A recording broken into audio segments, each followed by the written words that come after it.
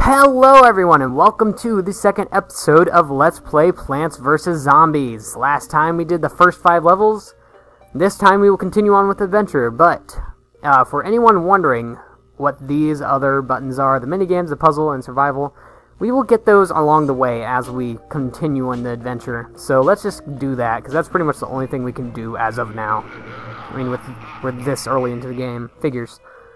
Alright, SM100's house.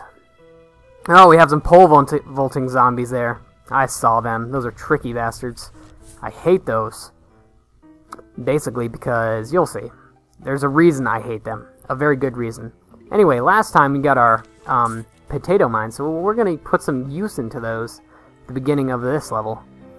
Because we don't have to waste 100 sun on a Peter Eater for the first zombie. Instead, we can just arm a potato mine to kill the first zombie. So we can actually anticipate where the second zombie is going to be with the first Peter Eater. And we can get up our sunflowers earlier, which is always a good thing. So that's a good thing that we have these potato mines, and that's what makes them extremely useful. Really. Alright, the first one's going to be right here. So, see, we have so much extra thing. Oh, spud out achievement. Probably for exploding a zombie with a potato mine. Yeah, we're much better off than we were at the beginning of the last level, probably. So that's why those potato mines are useful, and they'll actually be useful like that for the rest of the whole game, so, you know, it's good that we have them. Anyway, I probably didn't explain that this game is actually by PopCap, and if you don't know who PopCap is, they make several games such as Bejeweled, that's a big one. Peggle, that's a fun one. Chuzzle, which is extremely addicting, kind of like this, but not to the same extent. What else is there? There's Bookworm. That's not. I'm not that into that game, honestly. Oh God, the pole vaulters, get on that thing. So as you can probably notice about the pole vaulters right off the bat is they run extremely fast. Well, compared to the other zombies, they're really fast. I mean, look at how fast it's catching up. I mean, it's almost all the way there. So you pretty much need 2 Peter Eaters for this guy. And they're really annoying because when they get to the first plant they see, they pole vault over it. So they don't have to eat like any walnuts that may be in the way. So they can just get to the meat of your army and just eat them all up. They can really catch you off. They can catch you off guard sometimes, and you really don't want that. So that's why it's useful to have maybe a couple plants up here just in case, so you can stop them. Preferably walnuts or potato mines. Because if anything starts chowing on a potato mine, it's not going to come out alive. Most of the time. If they're still underground while they're arming up, then, you know, they'll be safe. Or the zombies will be safe. Go ahead and make 3 rows of Peter Eaters here. I mean, well, we're not going to have time to do that. Not in this level. Alright, potato mine, why not? Actually, I should save up some for the cherry bomb so we can use it on the big thing. On the big, huge, thing. That's what's just going to be called, a big, huge thing. Wave. Alright, you're dead now. On with the huge wave of zombies. And the final wave, no less. I'm not sure when it starts giving us 2 flags. I'm pretty sure it does that in the first world. Nah, you get out of here. I don't even want to see your face.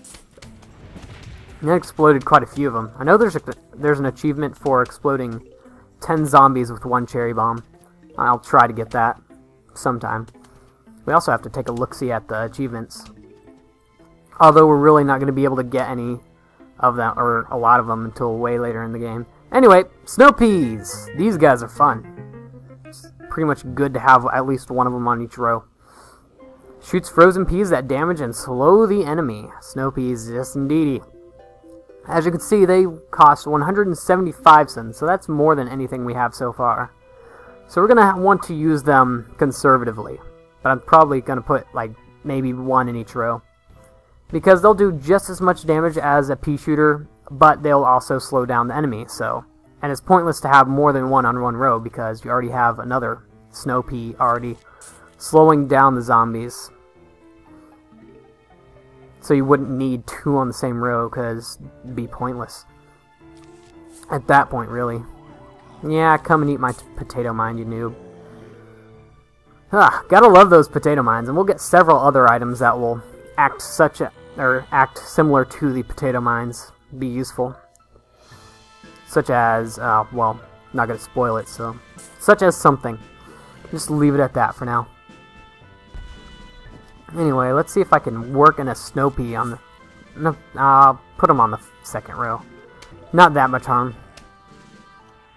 And I could start putting sunflowers on the second row if I felt like it now, but I don't think I'm going to start doing that until a lot later. Because I don't see the point currently. God, I haven't played the beginning of this game for such a long time that I'm wondering when I'm going to get so many features, because this is the complete basics of the game. You unlock so many things going through the adventure. I mean, even when we're done with the adventure, it seems like the adventure is the only thing we can do on this game. But no, there's going to be like 20 episodes after the main adventure of just extra content, and that's what I love about this game. There's so many things to do in it that you never get bored.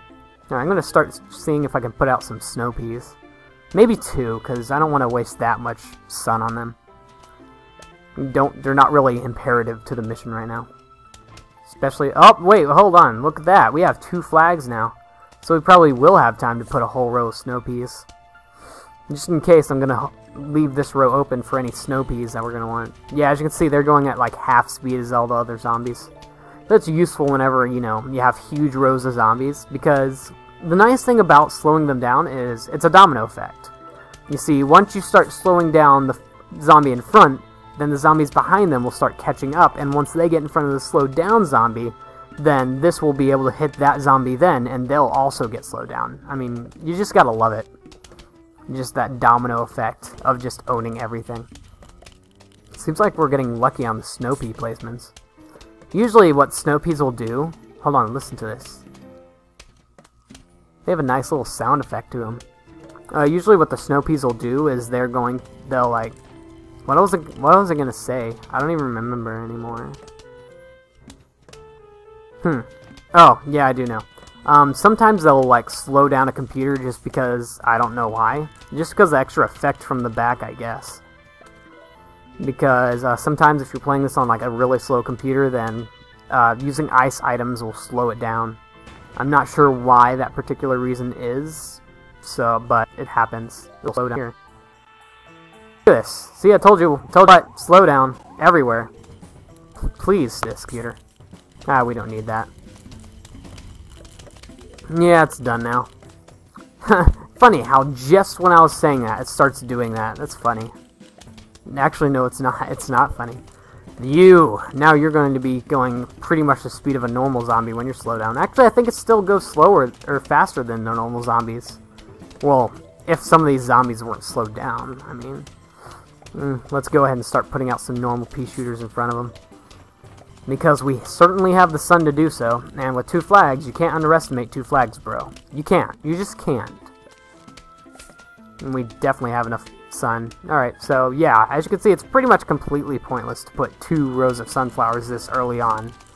But later in the game, you're going to need them. You really are. I mean, I'm even pushing it with a whole row of 175 cost. Get out of here. I don't want your crap. Actually, no, it seems to go the same speed as the normal zombie, so there you go, it goes twice the speed. Anyway, yeah, this game looks really simple and like easy at the beginning, but trust me, we're gonna be getting into the hard mechanics of this game later. And God, is it gonna be fun and painful the whole way. Alright. Also, I guess you could say I'm kind of doing this game because Plants vs. Zombies 2 is coming out this summer, the summer of 2013, and God, I can't wait for it. I mean, this game for me has lasted this long. I still love it. Just imagine how good Plants vs. Zombies 2 is. And really, I don't see much that they could improve on for the game, so I'm excited to see what they're doing.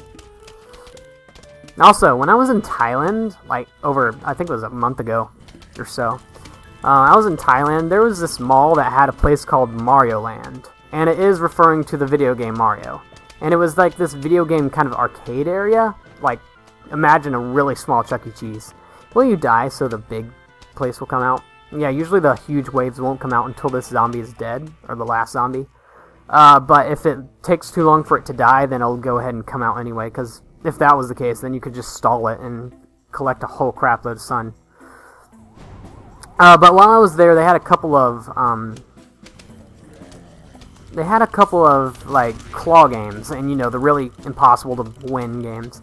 There was a Plants vs. Zombie claw game, and there were pea shooters, there were sunflowers, and there was all kinds of things, but I think what I got out of it was a cherry bomb. I mean, it looks like a cherry bomb, but notice how the stem's off the top.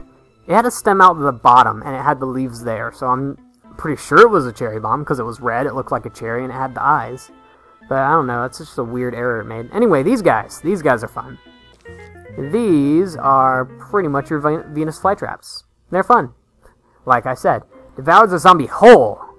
Dear God, but is vulnerable while chewing. So it's basically like, it's like a potato mine in the fact that it takes one zombie out at a time. Oh, we have more than we can hold now, so now we actually have to choose our plants.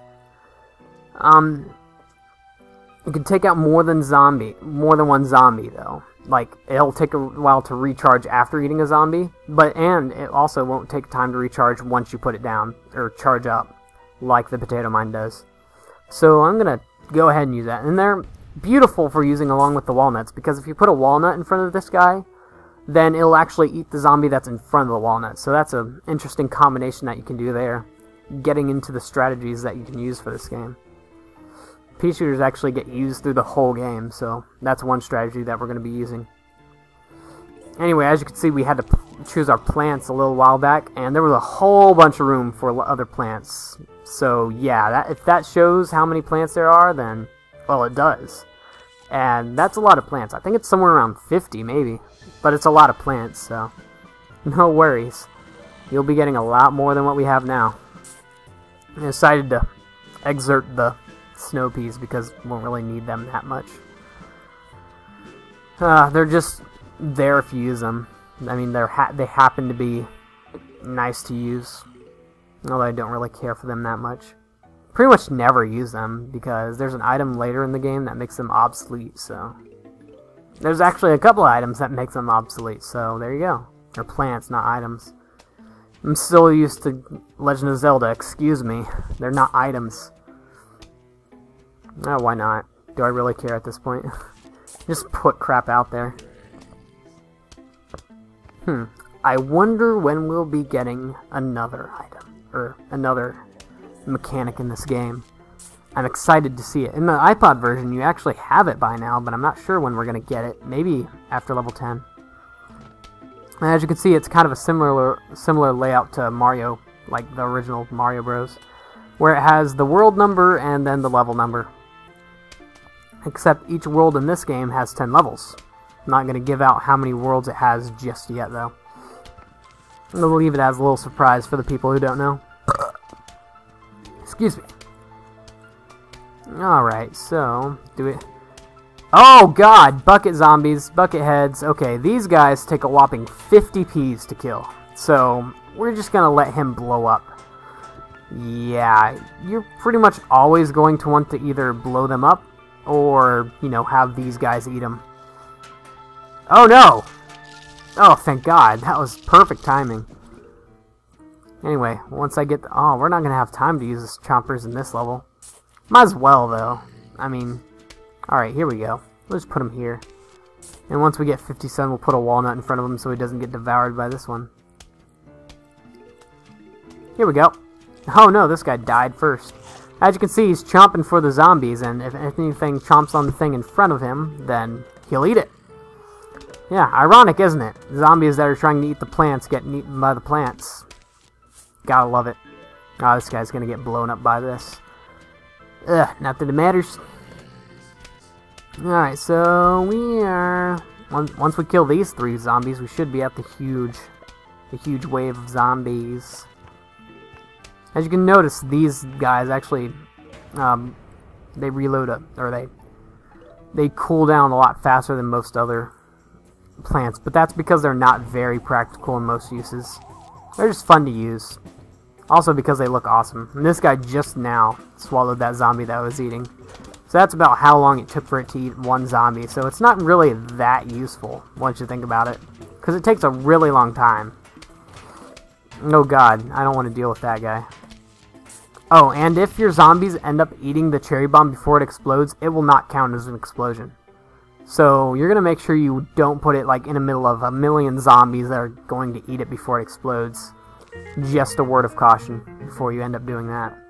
Anyway, these guys are repeaters. They fire 2 peas at a time, so they're basically a pea shooter except doubled. And they're what we're going to use. Because they're just as useful as the pea shooters. I mean, they're just as sun efficient. Go ahead and get these guys. Chompers. Why not? It's inconsequential to me what I choose. Alright, here we go. Sunflower. So this is the last normal level of this world. And we still haven't unlocked that thing that I thought we were going to unlock. Oh well, I guess it comes at the end of the world or something. Anyway, go ahead and plant our sunflowers as usual. I mean, this is how we're going to open up almost every single level. And you'll see what I mean by almost. In a couple of levels, actually. Here. Have a dude. Potato mine. You know, I think the thing that most appeals to me about this game is either the music or the fact that it's so laid back that it's not even funny. I mean, you can just, like, if you have a good setup already done, then you can pretty much just, like, go make a sandwich or something while your plants are killing the zombies, and that's what I love about it. I mean, you can't really do that with other tower defense games, can you now? Oh, look, this guy. 2 peas at once. Gotta love it. It's gonna take this guy out in no time. Question is, are we gonna have enough sun to put him out? The whole row. Without dying, that is. Because once, I don't think I've even said this, once a zombie gets the lawnmower to run over the lawn... Oh! Talk, me. Once it gets the lawnmower to mow over the lawn, if another zombie gets through, then it'll come inside your house and eat your brains. So I haven't explained it yet, we're on our front lawn. And our house is back here, and all the zombies are coming from the streets. So yeah, that's basically our setup here. If we put up a repeater soon, we'll be able to kill this guy. Come on, game. There we go. Nice. Even a repeater by itself, though, won't be able to kill a bucket zombie, so you're pretty much gonna always have to blow them up unless you have, like, maybe 3 repeaters, because that's, I don't know. How many rounds of shots is it getting off on him? And is he gonna live? Yeah, there you go. Go ahead and put these on the rows we don't have them. So, bucket zombies at this point in the game are basically invincible unless you one-shot them. One-shot them, as if this is an FPS. But no, this is a strategy game. As I said, you can probably compare it to Bloons or something. Can I please get something to eat it? Thank you. Even though that took up all of our money, I don't care. I mean, we'll leave them here. There's no reason to get rid of them. I mean, even if you did have, like, plants up here that are pretty much useless, you don't get a refund in sun whenever you dig them up, so it's pretty much pointless to dig them up. Because even though they're doing nothing, I mean, if they do nothing, like if it's a chomper that's up here and already has a zombie in its mouth, it will slow down the zombies that are going to, like, come up. They'll come up and they'll stop to eat on it, so it's pretty much pointless to get rid of any plants unless you plan on replacing it. And we probably won't do that too much in this. Except in later in the game. Once we get later in the game, the shovel will become a lot more practical. Go ahead and put that in the middle there. So essentially what we have here is 2 rows of pea shooters here and 4 rows of pea shooters here. So you can see how efficient they are with just taking up one spot. It's really nice. And it's pretty much what I'm going to use for most of the time. I usually don't use normal pea shooters anymore, so there you go. And that's actually... Oh no, we have 2 peas. Or, yes, we have 2 peas. No, we have 2 flags this round. Or level. I'm going to get so many words mixed up. Oh yeah, these repeater guys are also going to be able to take out these guys without any assistance, so there you go. If that doesn't show how much you should love the repeaters, then I don't know what will. And that should kill him. That should kill him. There we go. I think the javelin zombies might actually... No, they're not javelin zombies. What are they?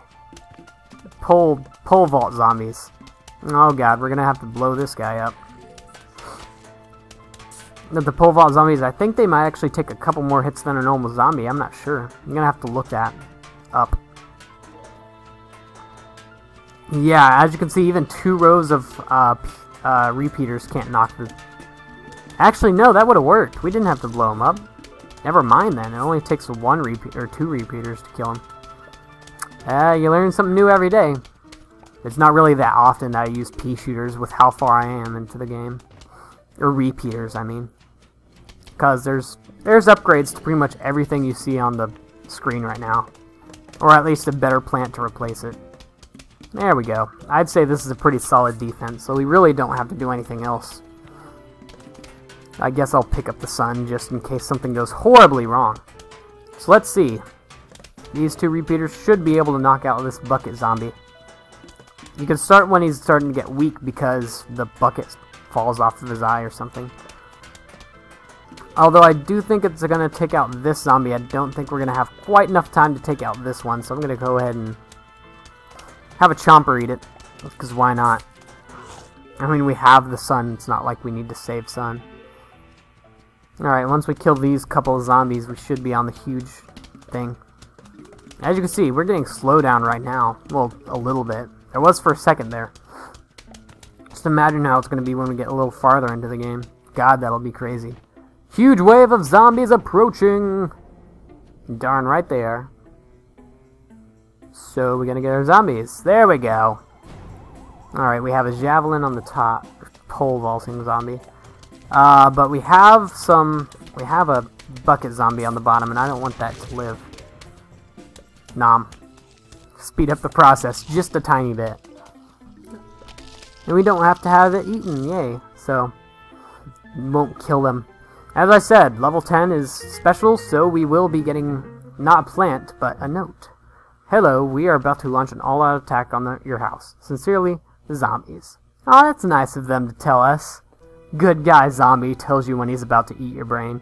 As you can see, the preview of the zombies looks a lot more intimidating, but that's because we have a conveyor belt that actually brings us actual plants, not just walnuts to bowl.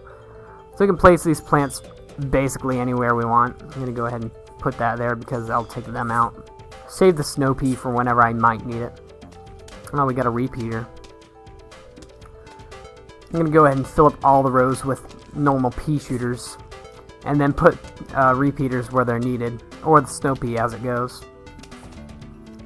Because as of now, these guys are generic little plants, and they're what's going to be a bit more useful than everything else. Go ahead and put this guy out because he's going to need to charge up anyway. I guess we'll put that like that. That'll work. And we have some walnuts just in case something goes wrong. Like a zombie gets really close and we have to stop him. And some cherry bombs just in case we want to blow shit up. Because when wouldn't you want to blow shit up? Honestly. I'm going to put that there.